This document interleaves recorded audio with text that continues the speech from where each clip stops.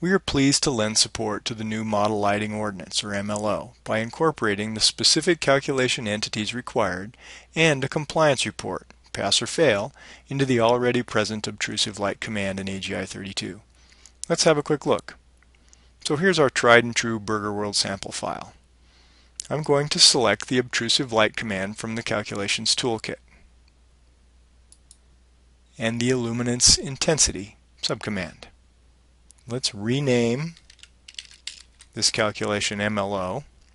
We'll leave the point spacings at 10 by 10. And the MLO specifies an illuminance limit on vertical planes surrounding the property and above the property. The calculation methodology is then to place the site in a container or a box. The top of the box must be at least 10 meters or 33 feet above the tallest source. In our case, we have 27-foot mounting height here on this project in a couple of spots, and so if we add 33 feet, we're at 60 feet. So let's put a z-coordinate top to the box of 60 feet. We're also going to select an enclosed box, so that means we'll get points on the top. We can disable the maximum luminance intensity in candelas because that's not part of the MLO. That's part of CIE 150 and AGi 4282. Alright, so let's click OK.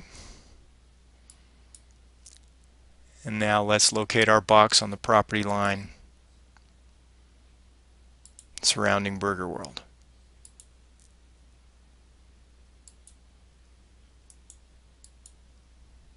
You can now see we have calculation grids on all four sides as well as the top, and nice little light meter indicators now associated with the points. That's also new. The MLO states we must consider reflected light, so we'll compute in full radiosity mode. Okay, so for readability, let's go into Project Manager.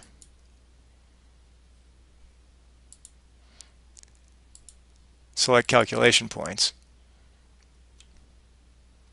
And let's turn off the visibility of the top segment as well as segments 1 and 2.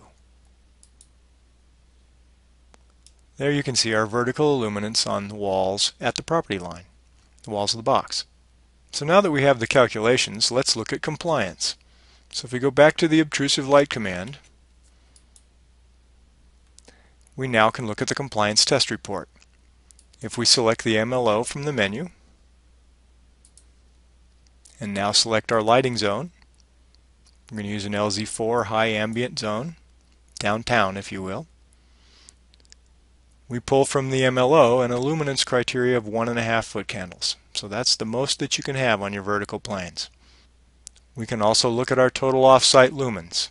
We have a lumen allowance worksheet built into AGi32 that is specific to the particular lighting zones. So in this case we've built up lumen allowances for building entrances, outdoor dining, and a drive-up window. We get a whopping 48,625 extra lumens.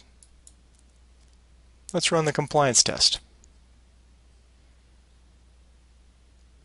Well, immediately we can see we've exceeded our maximum allowable value of 1.5 foot candles on all four sides. The top of the box, 1.2. We passed. A list of all the specific points that failed, and a summary of our lumen allowances. We passed for total installed lumens, but we failed for off-site lumens. So obviously this particular project needs some adjustment. There, my friends, go forth and limit light pollution.